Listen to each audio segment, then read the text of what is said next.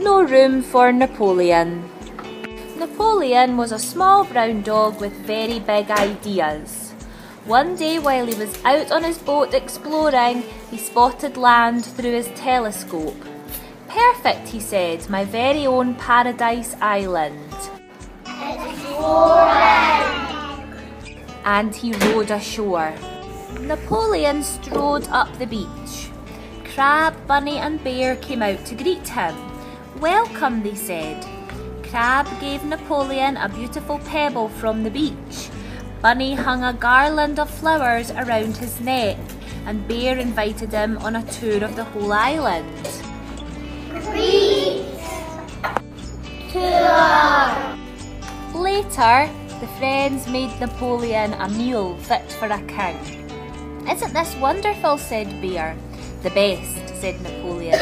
"I'd like to stay." Crab, Bunny and Bear were delighted. "Let's make you a home," they said. Napoleon got very excited. "I want it to be tall and wide with a great ocean view." Napoleon had so many ideas that he scoffed down his dinner as quick as he could and rushed off in search of just the right place. "Why is he in such a hurry?" asked Crab. "No idea," said Bunny. "Never mind," said Bear. "Let's play." Early the next morning, Napoleon was already building his new home. Crab, Bunny and Bear offered to help. Napoleon gave his new friends orders. "Bear, bring me some branches. Bunny, fetch some flowers. Crab, pile up some pebbles." He sounds very important, thought the three friends, so they collected and stacked while Napoleon chopped and hammered. As the three friends did more and more, Napoleon did less and less, but he always kept an eye on him through his telescope. The one time Crab, Bunny and Bear stopped to play, Napoleon barked, "Jump to it! There's no time to waste."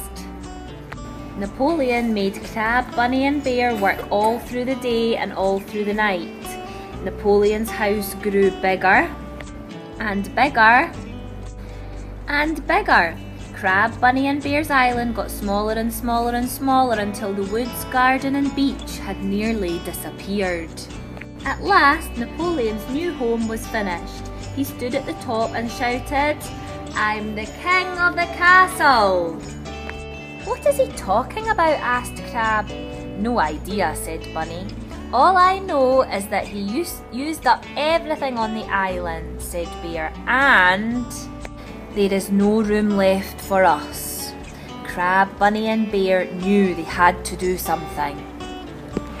The next morning, King Napoleon looked down from his castle. "Where's my breakfast?" he said, searching for his three friends with his telescope. No Crab, no Bunny, no Bear. At last, Napoleon spotted them far out at sea. King Napoleon strutted around his kingdom. He dug holes and rolled in the dirt. He barked and howled, but no one brought him his breakfast. Napoleon looked for the three friends again. They were on another island having a meal fit for a king. "This isn't much fun," he said, and his tummy rumbled.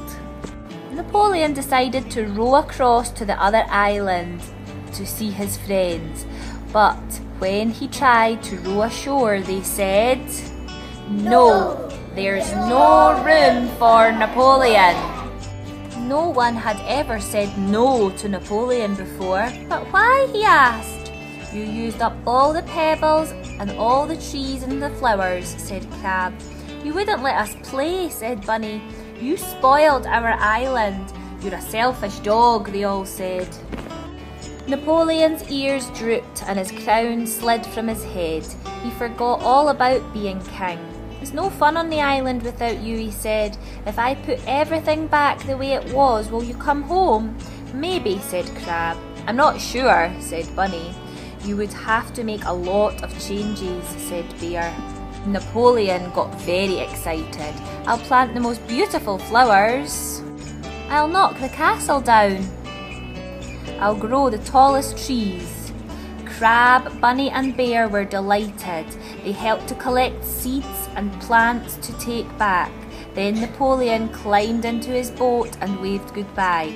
"You'll be able to come home soon," he promised.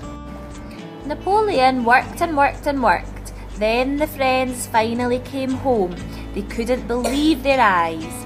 There were lush green trees and the most beautiful, colourful flowers. "This is even better than before," the three friends said. "Isn't our island beautiful?" said Bear. "The best," said Napoleon. "If there's room, I'd love to stay." "Of course you can," the friends said. "Now let's play." But far out at sea, a small ginger cat spotted land through her binoculars. "Perfect," she said. "My very own Paradise Island."